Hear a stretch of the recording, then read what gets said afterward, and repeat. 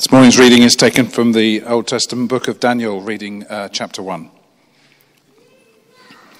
In the 3rd year of the reign of King Joachim of Judah, King Nebuchadnezzar of Babylon came to Jerusalem and besieged it. The Lord let King Joachim of Judah fall into his power, as well as some of the vessels of the house of God. These he brought to the land of Shinar, and placed the vessels in the treasury of his gods. Then the king commanded his palace master, Ashpenaz, to bring some of the Israelites of the royal family and of the nobility, young men without physical defect and handsome, versed in every branch of wisdom, endowed with knowledge and insight, and competent to serve in the king's palace. They were to be taught the literature and language of the Chaldeans. The king assigned them a daily portion of the royal rations of food and wine. They were to be educated for 3 years, so that at the end of time they could be stationed in the king's court. Among them were Daniel, Hananiah, Mishael, Azariah from the tribe of Judah. The palace master gave them other names. Daniel he called Belteshazzar. Hananiah he called Shadrach. Mishael he called Meshach, and Azariah he called Abednego. But Daniel resolved that he would not defile himself with the royal rations of food and wine. So he asked the palace master to allow him not to defile himself. Now God allowed Daniel to receive favor and compassion from the palace master. The palace master said to Daniel, "I'm afraid of my lord the king. He has appointed your food and drink. If he should see you in poorer condition than the other young men of your own age, you would endanger my head with the king."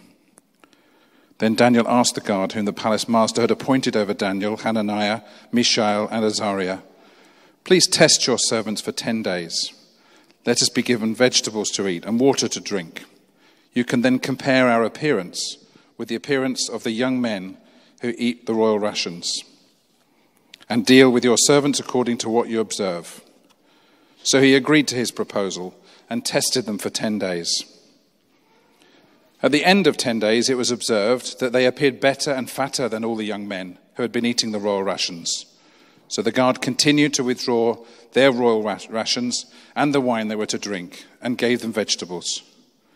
To these 4 young men, God gave knowledge and skill in every aspect of literature and wisdom. Daniel also had insight into all visions and dreams. At the end of the time that the king had set for them to be brought in, the palace master brought them into the presence of Nebuchadnezzar, and the king spoke with them. And among them all, no one was found to compare with Daniel, Hananiah, Mishael, and Azariah. Therefore they were stationed in the king's court. In every matter of wisdom and understanding concerning which the king had inquired of them, he found them 10 times better than all the magicians and enchanters in his whole kingdom. And Daniel continued there until the 1st year of King Cyrus.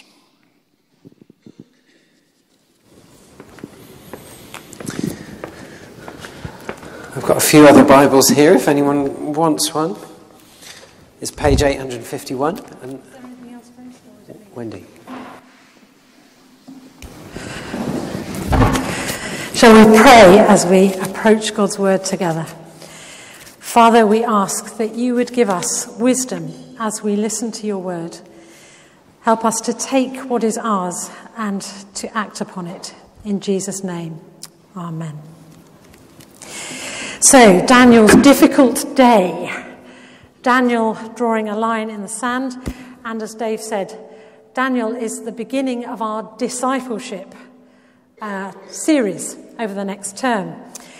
We're going to look at 5 different characters over the next 5 weeks and how they did their discipleship, how they followed God in the midst of their situation. The second part of our discipleship series, we're going to be looking at our front line and trying to decide where it is that we most often practice our discipleship.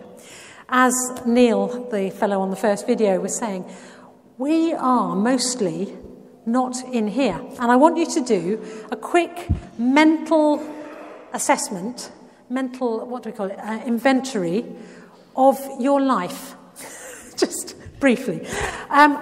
This week, how much time are you going to spend in bed? Let's think per night. Times that by 7. I was going to bring you paper if you can't do mental maths.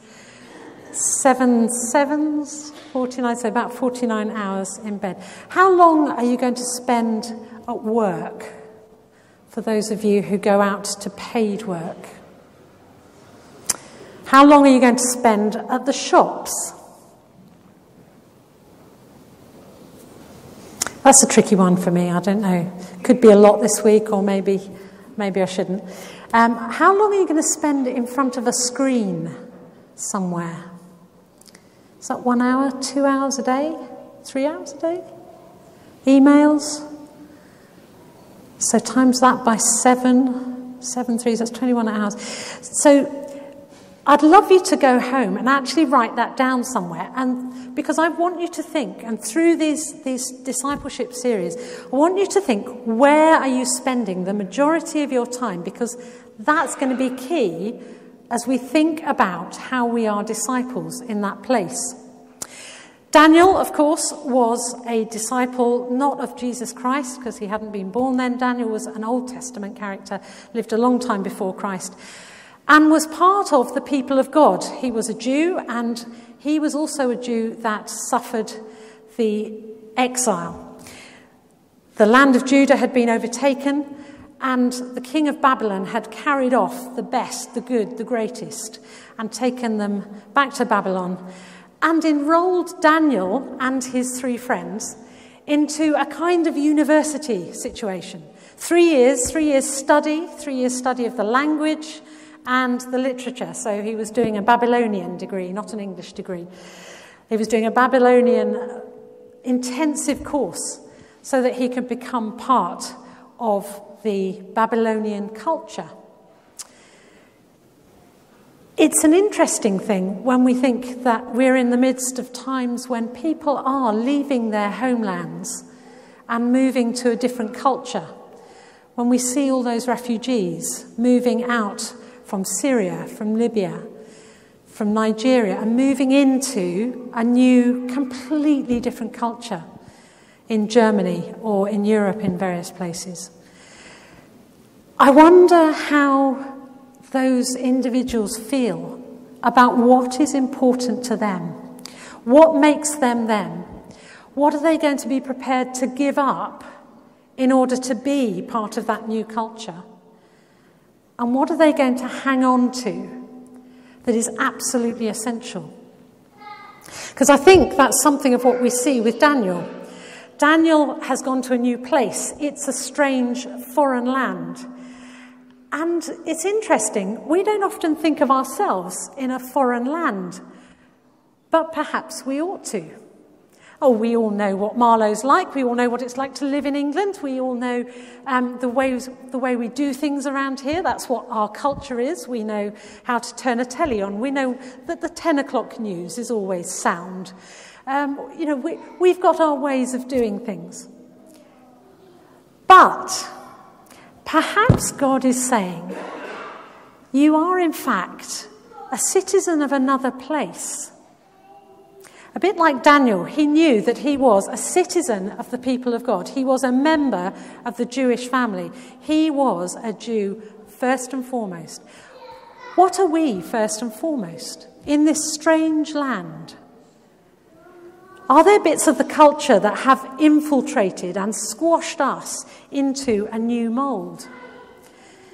And I think this is my first point I want to make.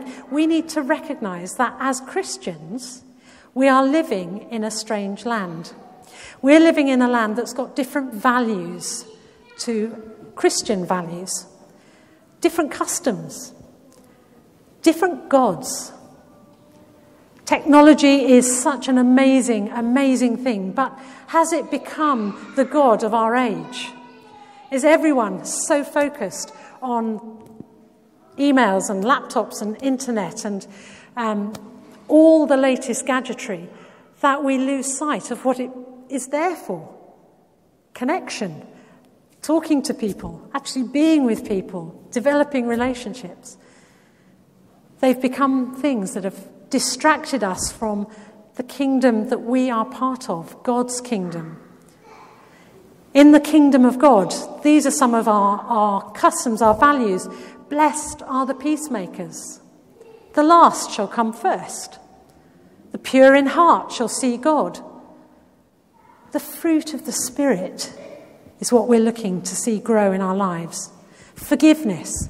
These are all part of the kingdom of God that we don't necessarily see in our culture as the most important. So perhaps like Daniel, we need to recognize that we are in a strange land. The only way to recognize things, I think, is to be aware of what the real is. What is the real that we are part of? And so I urge you to talk, learn, study, know with your brothers and sisters what the real thing is, the real kingdom of heaven, the real kingdom of God is all about. And then you'll be able to recognize the strangeness of the place that we live. Well, secondly, that was Daniel in a strange country. Daniel's identity was being squashed. And the second point, I think, is like Daniel, we need to know, if we're going to be good disciples out there on our front line, we need to know whose we are. Daniel's identity as a Jew was being pressurized. And in verse 6, it says that the palace master gave them, or that's 7 actually, the palace master gave them other names. And the first thing you know when your identity is being squeezed, when you've been given a different name. We are, in part, our names signify something about us. Some of us don't like our names. But that's what we've been given. That's what we've grown up into. That's who we are. And Daniel felt that his very being as a member of the family of God, as a member of the people of God, was being squashed and squeezed. So he, with his brothers and sisters, well, his 3 brothers, Meshach, Shadrach, and Abednego, which I remember from Sunday school days as shake a bed, make a bed, and a bed we go. Those 3, and Daniel, now called Belteshazzar, they together made a decision that would help them keep their identity. I don't know how many of you get into television programs, get into box sets or series. I don't know, are there any Trekkies in the house? Do you know what a Trekkie is? There's one Trek, Peter, bless you. Trekkie, somebody who watches Star Trek. And actually, you can become defined by watching Star Trek. You become known as a Trekkie. You might even go to conventions. You might even buy outfits. And you begin to get squeezed into a sort of Trekkie mould. Well, I'm trying to break out of it because that's not my prime identity. In one of those Star Trek episodes, you'll be pleased to know, the captain of the Starship Enterprise is captured by the Borg, an invincible alien hive collective mind. They come in a very square-shaped ship, and he is made to be one of them. He is assimilated. He's given an eyepiece and an ear thing, and he's given an electric a robot hand that can shoot people and do all sorts of nasty things. He's assimilated into this new culture. But there's just a very little bit of Jean-Luc Picard, very deeply buried, that has held on to who he is. And when the crew rescue him back again, bring him back on the Starship Enterprise, they have to hold him down so he doesn't kill them all and try and make them all into the Borg. And he gives them a clue. He can only bring out one word, and it is sleep. And it's the miraculous answer that they put the Borg to sleep by infecting them through the hive mind. There you are, you've had the whole story. It's very exciting, and I love it, you can tell. But what's that got to do with us? We need to keep part of ourselves, we need to keep ourselves in touch with God. And for us, it shouldn't be the last tiny bit, but maybe that's where we've got to. That's all that's left, a tiny communication with God our Father. Maybe we feel that we've been brought out of contact with brothers and sisters. But when we're together, we re-establish our identity. We know whose we are. We know that together we are the forgiven people of God. Together we are the loved children of God. On our own, we are that too. But together we reinforce that in each other. We encourage one another. We encourage one another that we are free from sin. We're free from guilt. We're stood righteous in God's sight. That means we've got right standing with God. He looks at us and sees the righteousness of Jesus Christ. And that's who we are. And we need to know whose we are. So when we're not together, we know that same thing when we're out in our frontline positions. So what did Daniel do? And this is the final thing. So we've thought about recognizing the strange land, knowing whose we are. We need to, like Daniel, resolve in our heart what we are going to do to stay in touch. In verse 8 it says, Daniel resolved that he would not defile himself with the royal rations of food and wine. So he asked the palace master to allow him not to defile himself. We don't often think about being defiled by the outside world, do we? We just kind of live in it and we try and just do nice things and be nicely Christian. But if we're not careful, the ways of the world begin to rub off on us.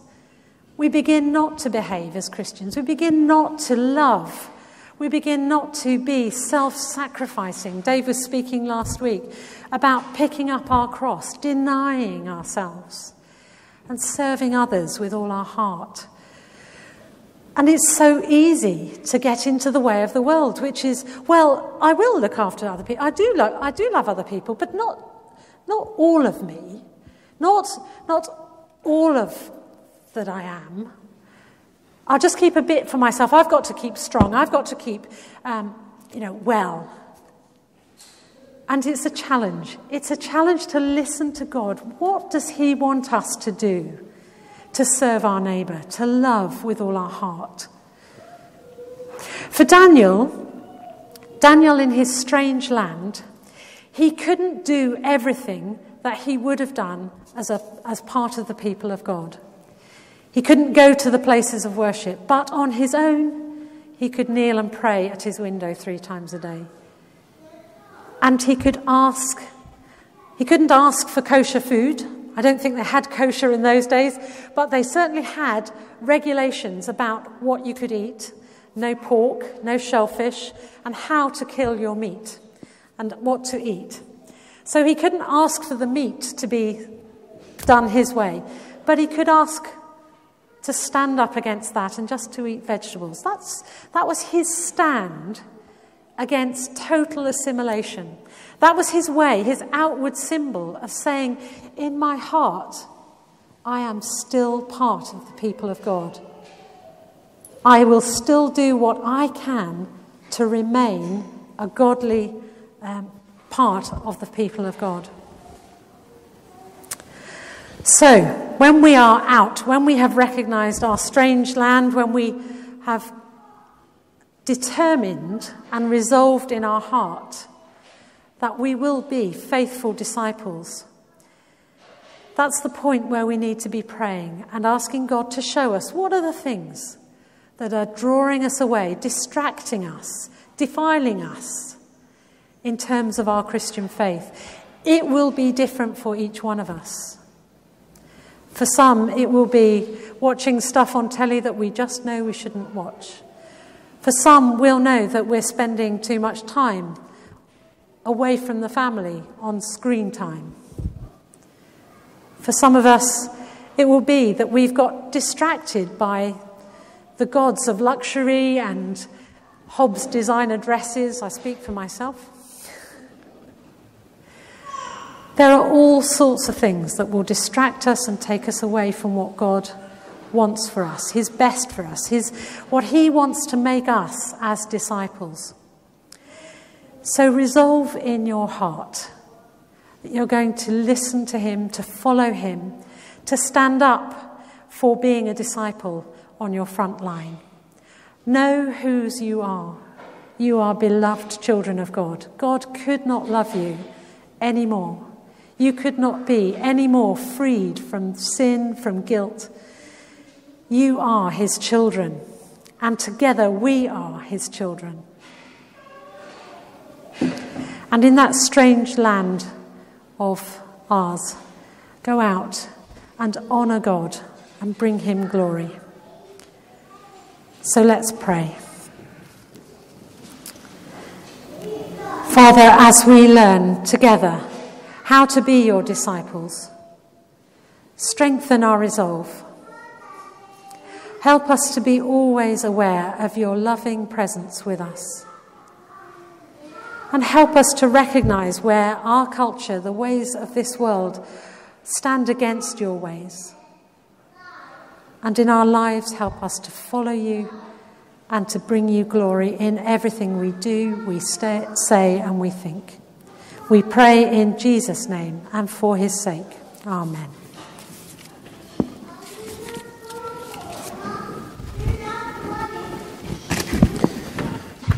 Well, thank you, Wendy. You've given us a lot of different things to think about there, and I think as Martin and Simon are going to come up in a moment and lead us in our last song, but as they do, I just wonder what you're thinking your response is going to be to what you've heard this morning. Maybe you've just moved to Marlow and you're thinking, well, I want to make church a regular part of my life. Maybe you've come back from the summer and you think, well, actually, I haven't really made much space for God. I've had a bit of a holiday from my faith. Maybe you've been thinking about parts of your life where actually you haven't really let your faith into. And I think the best way to respond to that is to resolve, as Wendy was saying, I'm going to do something differently. And to tell someone, maybe tell the person you're sitting next to, I'm going to do Alpha. Or I'm going to listen to every week of these talks. They're on our website. You don't have to come here to listen to them if you can't be in Marlow. I'm going to really think this through. So if that's you, I'd encourage you, make a resolution and stick to it, because there's something about going through those green doors that can wipe from our minds all the good intentions that we have. Is it just me? No, I think we all do that. So make a resolution and stick to it. That's how lasting change happens. Or maybe this thing about your own identity. Who am I deep down? What have I been turned into? What of this pain that's happening in my life? What's that doing to me? Maybe you need some time to think and pray and ask God, who am I deep down? Where can I take a stand in my faith? And if that's you, I'd encourage you to have that conversation with God, either in the pews where you are or in our prayer chapel, newly carpeted, over to the side here, where the prayer team would love to pray with you. I'm thinking as well about immigration, which is so top of mind. And if you're like me, you're thinking, what can I do? Actually, there are lots of things that we can do. We can sign petitions. There's stuff that's gone on our 1059 Facebook page this week about a family who have set up a privately run search and rescue operation. And they're looking for funding for that. But there's one thing we can always do, which is to pray if we believe it makes a difference. So I'm going to suggest right at the top of church there, we leave that space. If you want to pray, either on your own or with other people, about this immigration crisis, then why not just spend a few minutes there after church and think, right, if there's the only one thing I can do this week, I'm going to pray that there will be a breakthrough and something will change.